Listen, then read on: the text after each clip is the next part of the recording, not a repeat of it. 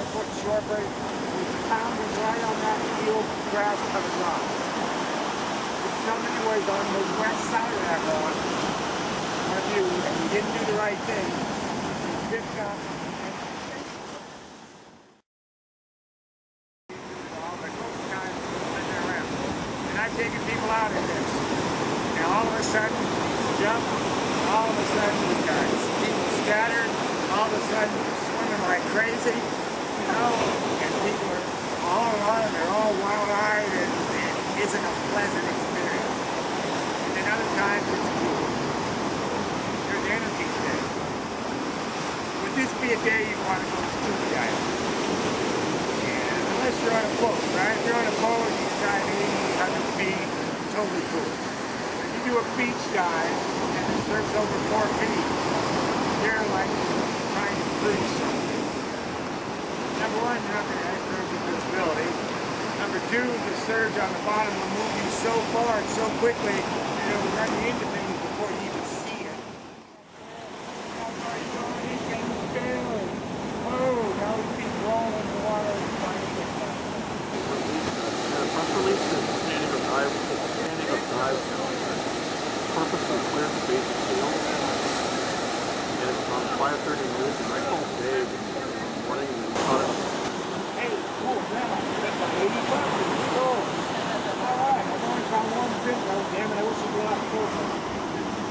Right? So, this is kind of between intermediate and basic, right? We have no idea where it's going to be. Well, isn't that way that you run? Paul has it. That river for taking this guy down is really easy. Your job is to go around that whole big steel rock and come from the back side of the rock. Who wants to do that with you? Good? Okay, if waves come, just control your breathing, and as you see it coming, you want to pick up. Right? That's all you gotta do. Don't pay attention.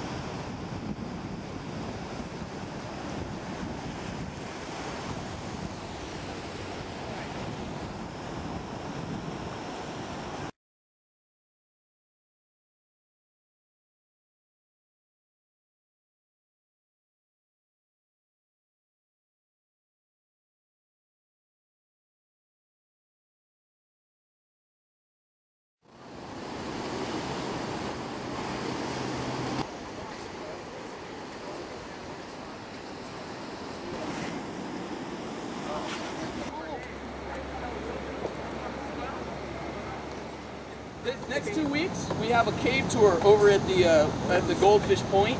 All right, this is like a life-changing event for those who have never been on it. It's one of the 8 wonders of the world, and if you haven't done it, you have not lived. So make sure you come back in 2 weeks and bring your family and friends, and we'll have 25 people per rescue diver. And we'll go through some underwater caves and stuff like that. And That's it'll be a the lot most of fun. popular one. We had 80 people last year. That's right. Challenging or just taking As long as there's no surf, Yeah, it's wonderful. It's probably going to be flat surf that day, you know, and there's not going to be flat surf for that day. It's always pretty flat over there. So But that day you really got to be protected. No shorty wetsuit.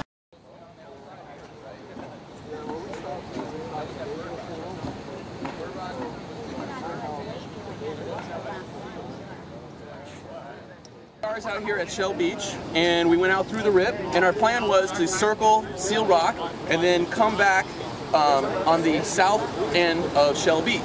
Unfortunately, because of the way the wave sets were coming over the reef, they were pushing too much water and too much energy south, and so a lot of our novice swimmers were having trouble in the surf zone swimming against the current back to Shell Beach. So because the current was pushing south, we just used that, and we went out through Secrets, which is a little cave on the north side of the children's pool, and right there the waves are breaking over rocks, and they kind of hit a little dead zone, and so it's easier to swim through. We swam right into the cave and had most people exit through that.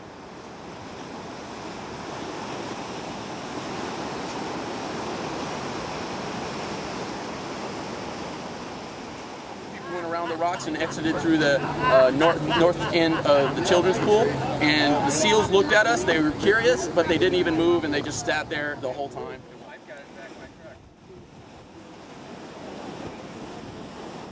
All right, will do. All right, Doctor. See you in a little bit.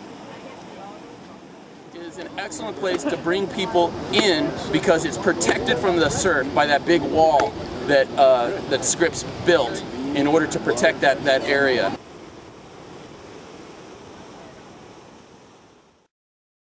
Okay, when we came around Seal Rock with our group, we went into the break just south of where that big shallow reef is, where the waves are breaking. And we got on the inside, and I had a group with me, and then we had people that were still trailing on the outside that needed maybe a little bit of help.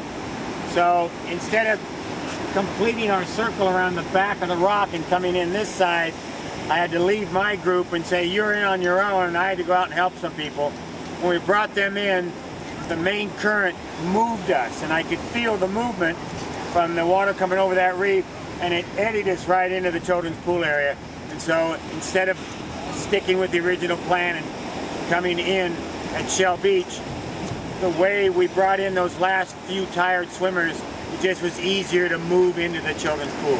So use what the ocean gives you.